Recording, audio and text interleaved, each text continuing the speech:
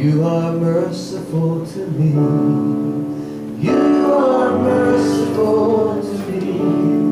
You are merciful to me, my Lord. You are merciful to me. You are merciful to me. You are merciful to me, my Lord. Every day my disobedience weighs your loving heart. Leaving on grace causes me to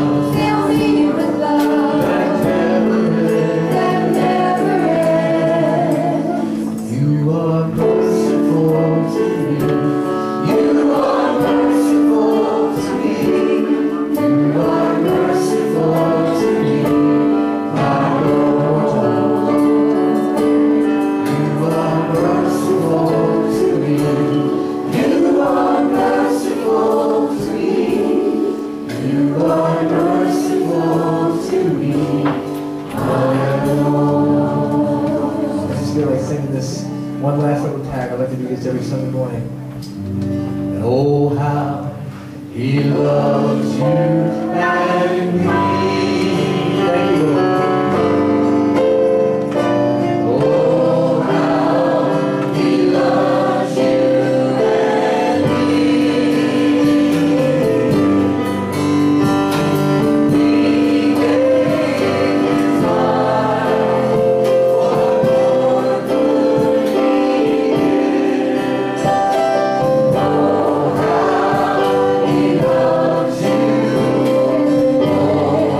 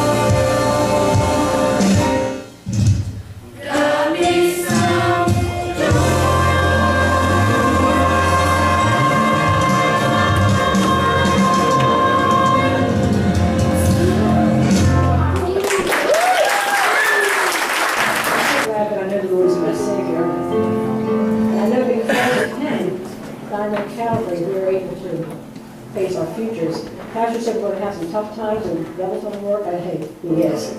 And I know some of you now, he already has started. We know because of him, because of Christ, we can face another day. Because of Christ, we can go on. God is going to simply come with this one. We're going to be saved because of Christ. God sent his son. They called him Jesus. He came to love. He loved to forgive.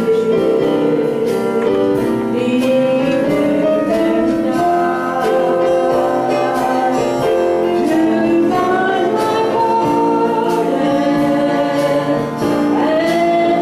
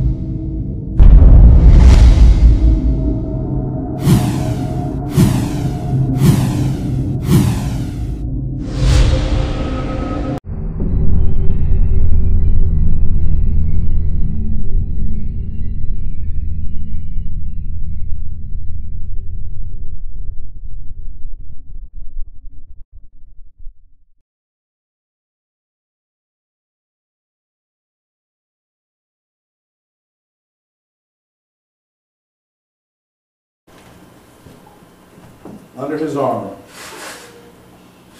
Protect your house.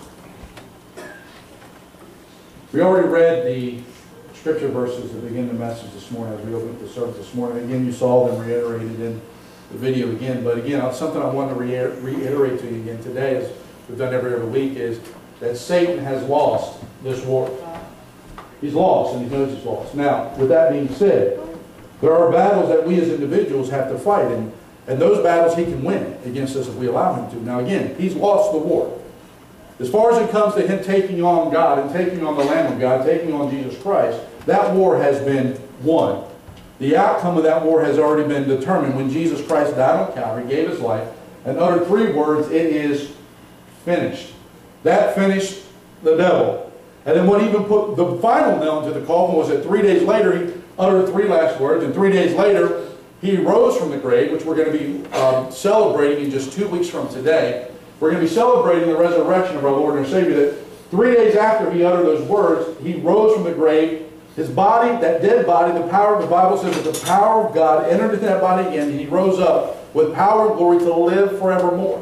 Now you need to understand, this is also a concept that Jesus, as a he was God eternal, so death was something that cannot happen to God.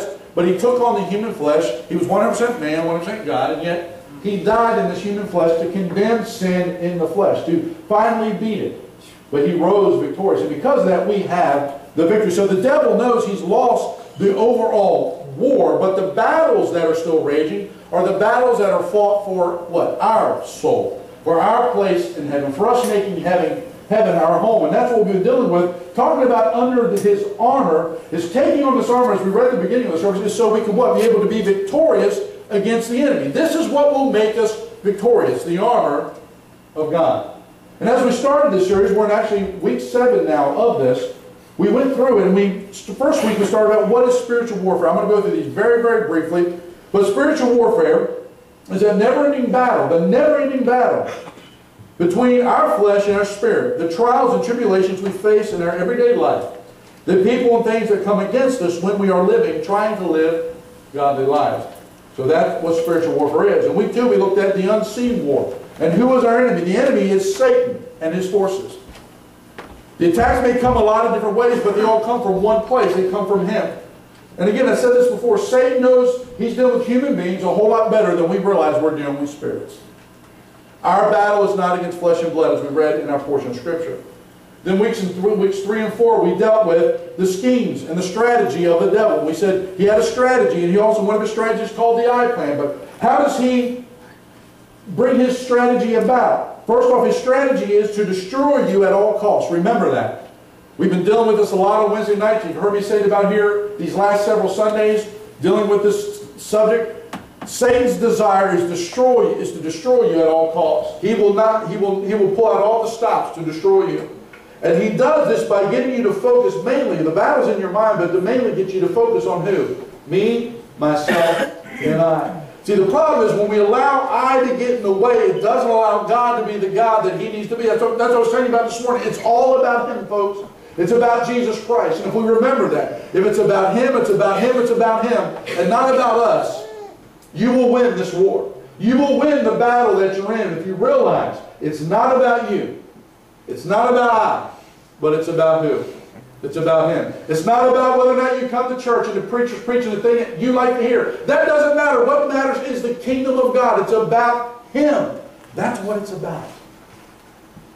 Whenever we get ourselves in the picture about what I like and whatever, we will find ourselves in trouble.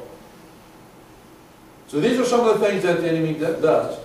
And then over the past 2 weeks prior to this, we've been dealing with some different parts of the armor. But real quick, I want to introduce to you our piece of armor we're going to be talking about today.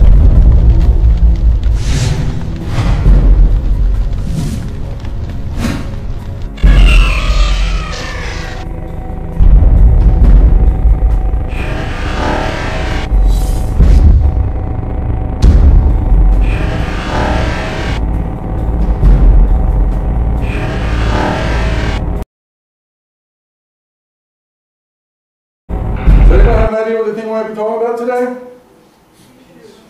The shoes of the gospel of peace. Yeah, especially since I come right behind, right? So we need to understand, again, these weapons that God has given us, they are capable of demolishing strongholds. They're capable of allowing you to stand against anything that the devil will bring your way. But again, the devil is not dumb. Remember, it talks about these portions of Scripture too. We haven't got to the point where we're reading yet, but it talks about why we take the shield of faith. It's what? To quench the fiery darts of the wicked. You notice it doesn't say dart. It says darts. Because he will... Anybody ever see the movie 300? And one of them said, we're going to bury, we're going to block out the sun with our arrows. And then he said, well, we will fight in the shade then. The enemy's attack is sort of like that. He will send a barrage against you because he's aiming for it to hit any spot that may not be covered by the armor. See, that's why it's so important to take on all the armor of God. Because if he can hit a spot that's unprotected, then he can start to get a stronghold, a foothold, a toehold in your life. How many of you know it's dangerous to let the enemy just begin his foot in the door? If you get that crack, what do you start to do? That door cracked, and you start to get what? Open wider and wider and wider until you can come in completely. But we've talked about the first piece of armor that we discussed was the belt of truth. Everything around us, the belt is what holds the stuff together, which means to tell us what? Truth is what holds it together. The truth is the truth is the truth. It's always the truth. It's not truth just because of certain circumstances, situations. If that's the case, it's truly not truth. The truth is always the truth, period. Then we dealt with the breastplate or the body armor of righteousness. We need to understand, I've been talking to several people about this over the past several weeks, and we've been dealing with this on Wednesday nights, and we talked about it up here. Our righteousness isn't in anything that we do. It is simply because of the life that Jesus Christ lived. Our righteousness is Him. The breastplate, the body armor that we put on is Jesus. That's what it is. So that's one of the things we dealt with. And today, we're dealing with the third one, the shoes of the gospel of peace. There were several things that I'm going to tell you a little bit about the Roman shoes and what they were. The shoes of the Roman soldier were made with special care. They were designed to protect the soldier as well as enable him to travel long distances. The soles were designed with layers of metal and leather and had hobnails, spikes about a ½ inch to an inch long sticking out of the sole of the soldier so he could plant his feet into the ground so he would not be moved. But also, it could be used as a defensive weapon. Imagine if your shoe had, I've ever seen golf shoes and sometimes they have the metal spikes on them. Well, sort of imagine something like that, but I'm sure these spikes may have, I don't know if they were sharp or whatever, but someone coming up and actually stomping on you with one of them. That's not going to feel too good, is it? So when you think about it, yes, the Roman soldier shoes was a shoe that allowed them to get traction and training, where if they did their one move, they held their shield up, they dug their feet in. Good luck pushing them back because they were dug in. See, these shoes that we're talking about, when you read in the Bible, shod literally means shoe. Okay, so if you understand, well, what does it mean shod? Shod literally means shoe, to put on shoes, okay, to be shoed with. Like you would shoe a horse, you would shod a horse. And you put the shoes on them, you put our shoes on. But these shoes could be used for defense, they could be used for offense. They were designed to where it would allow them to walk down the road, that even though the road may be treacherous, they could still get where they were going. So the shoes were very, very important. In fact, I was watching something on History Channel the other day, and they were talking about how they found the Iceman that they found in, where was it? It doesn't matter. They found him. They found his remains, and he actually had on a pair of shoes. I was watching something about the history of everyday things. So they're talking about like shoes, toothbrushes, running water, toilets, all kinds of stuff. And but they were talking about how those shoes were designed, and they actually made a replica of them and gave to a modern mountaineer. Because they found this guy like in the Himalayas or something like that. And the mountain climber said, these type of shoes here were actually almost far superior to anything we have today, because it will allow them to get the traction you need to get, keep their feet warm, and all this stuff. So when we talk about shoes here, we weren't talking about dummies who didn't know how to make things. These things were designed for the purpose of allowing a soldier to keep his traction, to be offensive, and all this stuff. So when Paul's talking about this, we need to understand the importance of these shoes, and we need to put them on. But with these shoes, I'm going to be looking at what it talks about in the New King James Version, how it brings it out. In verse 15 of Ephesians 6, in the New King James Version, it says, "And having shod or shoed your feet with the preparation of the gospel of peace."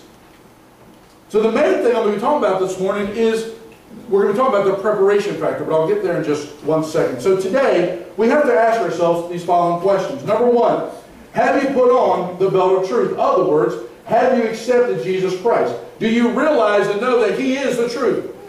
Jesus Himself says, I am the way, the truth, and the life. No one can come unto the Father except how? Through Him. There's no other way to God. There's no other way to heaven besides Jesus Christ. He alone. The Bible tells us what? Jesus said, He says, your word is truth. But yet we also know that Jesus is known as the Word. In the beginning was the Word, and the Word was with God, and the Word was God. So, have you put on the belt of truth? Have you accepted Jesus Christ? Have you put on the breastplate or the body armor of righteousness? In other words, have you accepted that Jesus died for your sins and that you are forgiven and have been given God's righteousness to protect your heart and weak areas of your life from satanic attack? Again, it's nothing you can do. You must stand in His righteousness. With Him, all things are possible. We just need to step out in Him. And sometimes people say, well, I can't do it. With Jesus, you can. You just need to understand that truly greater, how many times have you already said this? Greater is He that is in you than he that is in the world. And then the last question is, have we put on the shoes of preparation? Have I made myself ready to share Christ with others? The preparation of the gospel of peace. I have to look this up. The word peace there is a word that literally means a state of being. It doesn't mean just, like peace to the world, but it's literally having contentment of soul and spirit. That yes, it is a gospel of peace we're trying to share with people. But Jesus said this, there will be no peace until He comes. Till He comes back as a King of Kings and Lord, you understand the world will not experience peace as the world is looking for it. But as children of God, when we're talking about the gospel of peace, or us getting the peace that He has, that's a little different. That means we can have contentment no matter what. We can have calm. We can have solace no matter what is going on in our lives. We can sit there and realize that truly God is with us. And realize we're not in this thing alone. So I don't care what hell and what is going on in your life. With Jesus Christ, have a relationship with Him, you can have a calm about going through this. Not saying you want to go through it. That's not what I'm telling you.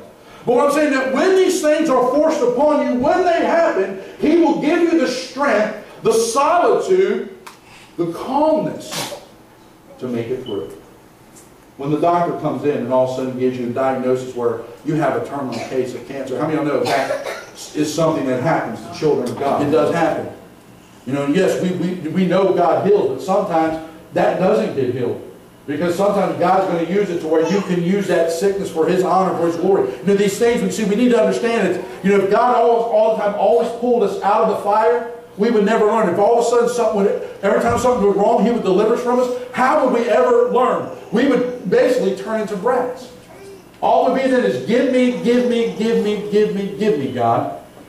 And never, Lord, thank you so much for being with me and seeing me through. Like I said, what I'm talking, I know it's not easy. But that is what peace is. But we're not going to really be focusing so much on the peace this morning. I'm going to focus more this morning on the preparedness. So how do the shoes of preparedness protect you? How can being prepared protect you with this body of armor? There's many different things we could talk about with these shoes this morning. We could pull out the gospel, which I'll touch that very briefly. I very briefly touched the peace this morning, but we're going to be talking about preparedness. Why is this considered the armor of God? Preparedness. Preparedness. Talking about shoes with preparedness.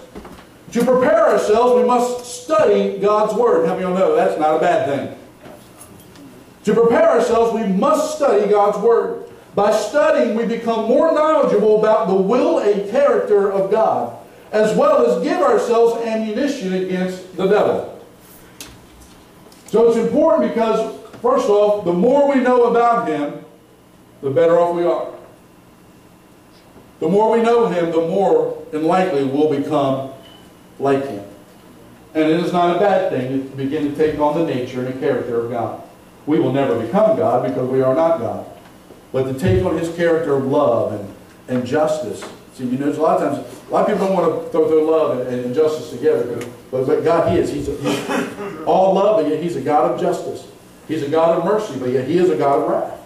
So but all these work in perfect harmony in Him. But we need to take these things on so we can learn more about Him. We need to prepare ourselves, because in Hosea chapter 4, verse 6 it says, "My people are destroyed for lack of knowledge. Because you have rejected knowledge, I also will reject you from being priests for me. Because you have forgotten the law of your God, I also will forget your children." So again, if we do not study, if we do not dive into the Word of God, if we do not pick up the Bible and read it and begin to find out what this whole thing's about, in other words, the Bible says that we're just servicing ourselves, and literally God can't come to our aid the way He wants. Because what? If we refuse His knowledge, He'll refuse us. He'll reject us. If we reject His Word, it's got to be more than just me telling you about it. Because I can change, again, I'm going to do it one of these Sundays, and I think I've done it in the past 4 months. Do it again. I'm going to change the scripture verse up. I'm going to make it say completely something different it's supposed to say. And see if anybody even picks up on it. So hopefully you check me today and make sure what I'm telling you is the truth. I didn't change any of this up, by the way. Just let you know. But if we don't pursue Him, we're going to be in trouble. But what's this like? The lack of His Word. In 2 Timothy 2:15, we are told to work hard to study, in the New Living Translation, to study so that you can present yourselves to God and receive His approval. Be a good worker who does not need to be ashamed and who correctly explains the word of truth. So in other words, the Bible is simply telling you, have you ever had anybody ask you a question, you say, well, I just don't know the answer, especially if it's about the Bible? You say, I just don't know. Well, if you don't know, let me ask you a question. Have you been studying it? Well, if you don't, then I'm surprised you don't know. But if you have been studying and you don't know that, well, guess what? You maybe just need to say, God, will you reveal that to me? Would you maybe send somebody my way, somebody I can go talk to who may have a little bit deeper understanding than I do? But the Bible says that if we study His thing, study His Word, we can learn enough to where we will know how to rightly explain and rightly divide the word of truth, to explain it. See, knowing and understanding the Word of God will not allow Satan to push you around, because you will be rooted and grounded in the truth of the gospel. Those shoes of God will dig in and grip no matter how great the pressure may be. No matter how great it may be, He will allow you to dig in. You can say, because I'll tell you, the devil says a lot of things. Everything he says, you need to understand, everything he says has a hint of truth in it. That's why a lot of times we believe it. It has a hint of truth in it. But there's a problem. It just has a hint of truth. Remember, the truth is 100% the truth. If there's just a hint of truth in it, then what's the rest of it? So what's that make that? It makes it a lie. It makes it false. So the devil speaks of who he is. Everything he says will have the hint of truth in it. But it is an out-and-out lie, because he is, the Bible says, in Him there is no truth. He is the father of lies. When he speaks lies, he speaks of himself. So by getting in the Word of God, we will be able to discern that He's truly telling us a lie. And when He's talking to you, you understand it. He is lying. But how can we share Jesus in the gospel if we don't understand or know His Word? We're talking about the preparation of the gospel piece. Going out and taking on this armor is literally going out and sharing the gospel. How can we do this if we don't prepare ourselves, if we don't know His Word? Now again, we'll be saying that. I'm not telling you, if you're not well versed in Scripture, that you do not share your testimony or you don't tell people about Jesus Christ. That's not what I'm telling you. The more you know Him, the more effective your testimony can be, because then you can answer questions. Instead of saying, hey, let me go get the answer for you. But no matter what, we need to share our testimony. We need to share the gospel, what Jesus has done with us, with everybody we come in contact with. No matter if you've been a Christian for a day or 100 years.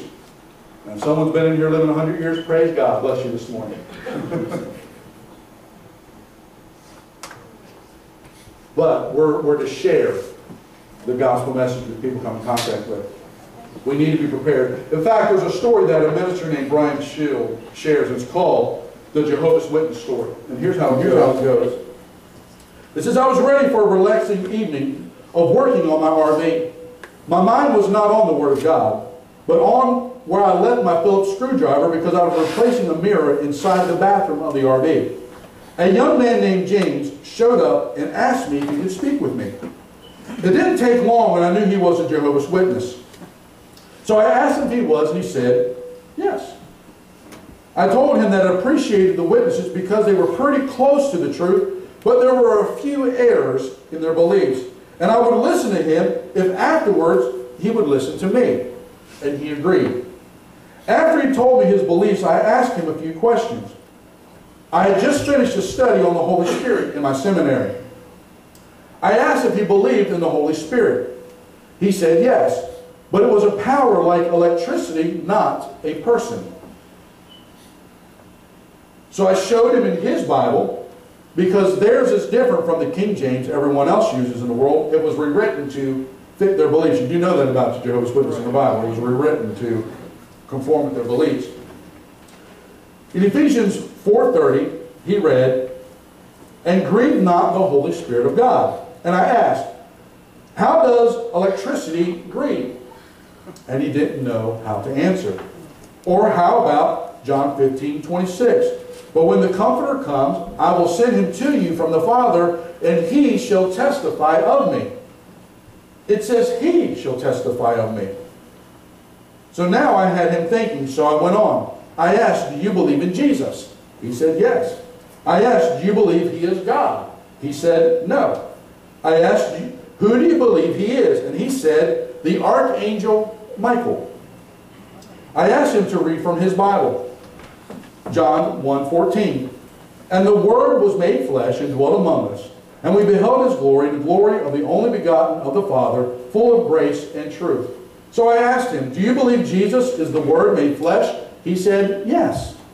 I asked, was Michael the only angel? He said, no. I said, but the Scripture says, only begotten of the Father. Again, he didn't know what to say. I gave him one last scripture. John 1, verses 1 through 3. In the beginning was the Word, and the Word was with God, and the Word was God. The same was in the beginning with God. All things were made by him, and without him was not anything made that was made. Michael, I told him, is a created angel. Here it says the Word always was and created everything. Michael couldn't have created himself. Then he concludes with these thoughts. What if I wouldn't have been prepared for that day? What if I wouldn't have studied about the Holy Spirit in seminary for the previous weeks? God wanted someone to reach James. God knew I was prepared, and he brought James to my door that day. See, there's an importance of being prepared. There's a reason why we're to study the Word of God, so that when any man asks, we can give an account for the hope that we have within us. If someone was to come up to you and say, why are you serving Jesus? What would you tell them? Are you prepared? Is this a piece of armor that you have truly put on? Are you prepared to share? See, we are not all preachers, teachers, or evangelists, but we all have gifts from the Holy Spirit that we need to recognize and use for the benefit and growth of the church. You need to discover your God-given talents and use it for His honor and glory. You need to put it on. But one thing is, we may not be all teachers, preachers, evangelists, prophets, but we all can be a witness for Jesus Christ. We all can share the gospel. We all can share what Jesus has done for us. In fact, as I was doing with some of the youth leaders, I gave them an application to fill out, and on and asked a question. Explain your testimony to me. Because, you know, sometimes, have you ever thought down, when someone says, well, how did you meet Jesus? How would you explain it to them?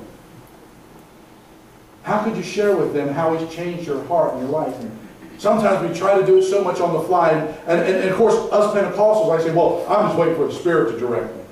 That's just being lazy. I mean, the Spirit will do that. The bottom line is, if you're caught off guard, He will come down and He'll move upon you, and He will bring things to your remembrance, and you can speak it forth. But if we have a chance to be prepared, and we're not prepared, don't expect Him to pull you out of the fire. He's given us responsibility. This is one of those pieces of armor that we can prepare ourselves with the gospel of peace.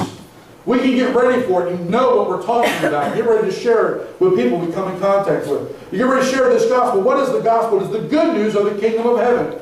It's the gospel of Jesus Christ. It's the gospel of salvation. So I want you to hear something that Jesus himself said. In Luke chapter 4, verses 18 and 19, and verse 21 says this. The Spirit of the Lord is upon me, for He has anointed me to bring good news to the poor. He has sent me to proclaim that captives will be released, that the blind will see, that the oppressed will be set free, that the time of the Lord's favor has come. And then in verse 21 he says, that He began to speak to them, the scripture you've just heard has been fulfilled this very day. And what he said there, you need to understand, that is why the church is here. That's exactly why the church is here. To proclaim the acceptable year of the Lord. To bring the good news to the poor. To proclaim to the captives that they will be released. That the blind will see, that the oppressed will be set free. That the time of the Lord's favor has come. Because of Jesus Christ. This needs to be the message of the church. This needs to be the message of your proclamation. This needs to be the message that you're sharing with people. Because we are bringing hope. I'm going to ask our musicians to come.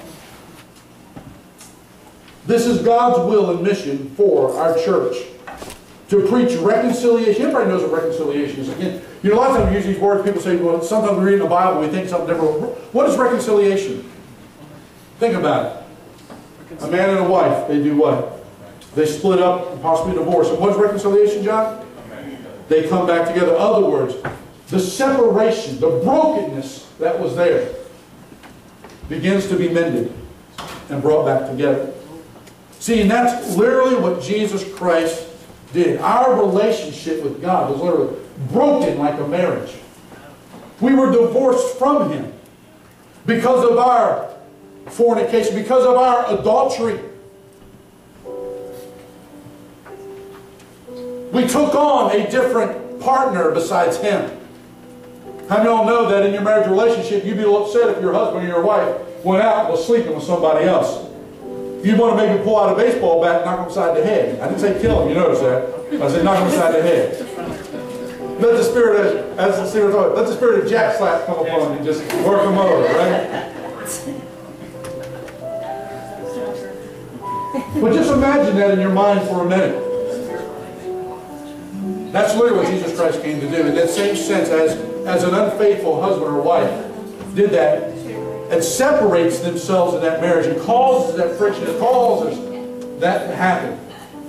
Jesus Christ came down by giving His life on the cross to be able to take that and bring it back together. And to make it one again. To make it back in right standing and right relationship with each other. To where truly love can be there. See, God's love for us never changed. Our love for His changed. But when God pulls us back in, He begins to come in and move upon our hearts and our lives. To where we can have the love for Him that we should have, and have the love for others that we should have. See, but this all comes through the gospel message. This comes through truly making ourselves prepared.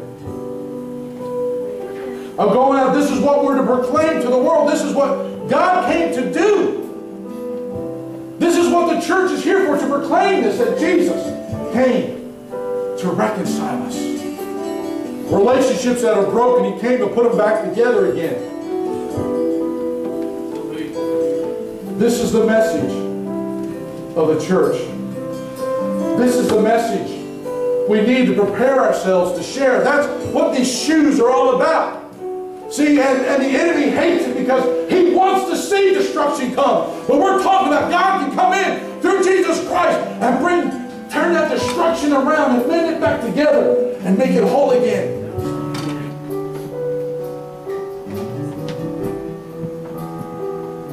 See, the unsaved are the ones we're commissioned, the ones we're called to share this with. And I'm asking you to stand with me this morning. And I'm actually going to read a resolution here this morning. And after I read it, I'm going to read it again. And if you say, Pastor, That's what I resolved to do. I'm going to put on these gospel shoes. I'm going to prepare myself to take out the gospel of peace. To proclaim it to the lost, the hurting, and the dying. I want to declare the favor of the Lord, that it has come, that the captive will be set free, that the blind will be made to be seen. That can be physical, spiritual, or whatever.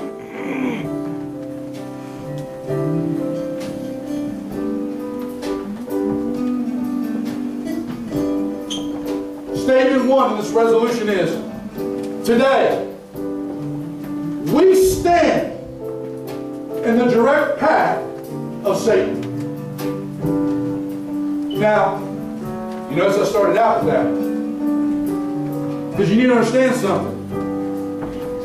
When you stand on the direct path, look at them nose to nose, others, you tell them what? I mean business. I'm ready for a fight.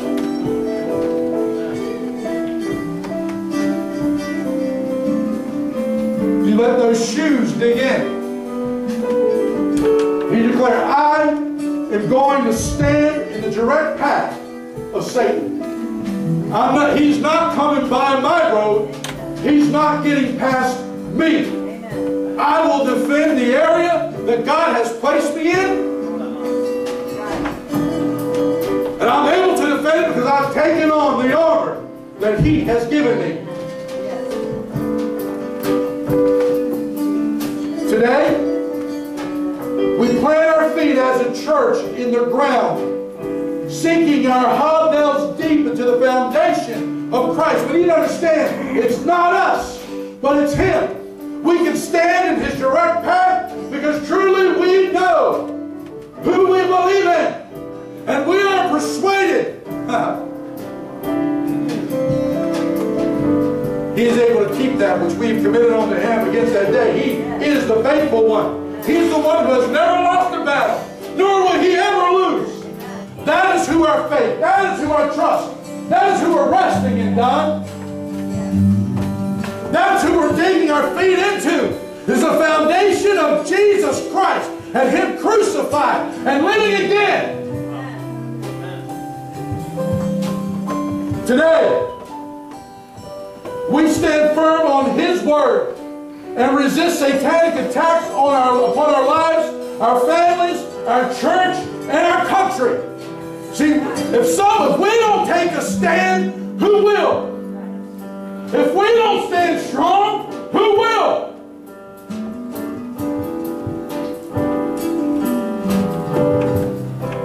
And we declare today, this scripture will be fulfilled in this church.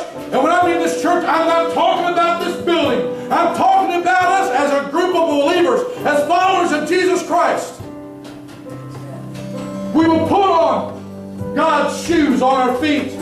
We will prepare to spread the good news of Jesus, the message of salvation to all. We will prepare to compel all who will to come and accept Jesus as their Lord and Savior. That's what I'm asking you to do this morning. That's the resolution I'm asking you to stand and make today in this place. To put on this armor means there's a stand you're going to have to take. There's a walk you're going to have to go. There's a road you're going to have to dig these feet into. But all the while, understanding where you go, you're digging into the truth and the foundation of Jesus Christ, Him crucified and risen again. Because it's all about Him. And if you will resolve with me this morning, say, Pastor, I'm determined to do that. I'm asking you to slip out from where you're at and say, I take a hold of this resolution. I'm going to apply it today like never before. I'm going to stand upon it. I'm going to say, today we stand in the direct path of Satan. Today we plant our feet as the church in ground, sinking our hobnails deep into the foundation of Christ. Today we stand firm on His Word and resist satanic attacks upon our lives, our families, our church, our country. Today this scripture will be fulfilled in this church. We will put on God's shoes on our feet. We will prepare to spread the gospel news of Jesus, the message of salvation to all. We will prepare to compel all who will to come as their Lord and Savior. Just tell them, say, Lord, I'm determined. That is my resolution today. That is my resolve. I give you my heart and my life. Lord, right now I put on those shoes because I'm going to take a stand for Jesus Christ and Him crucified, Him living again. As Christ Himself said, Lord, I'm going to declare the good news to the poor. Proclaim captives will be released, that the blind will see, that the oppressed will be set free, that the time of the Lord's favor has come.